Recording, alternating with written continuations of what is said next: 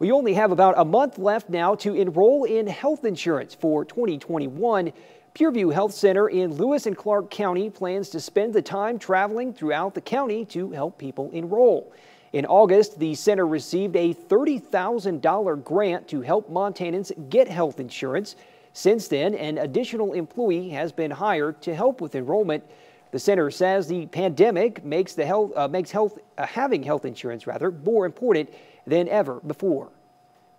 The pandemic has created a lot of job loss in Montana, and with job loss goes insurance coverage loss. And we know that people will not seek health care on a regular basis if they aren't insured.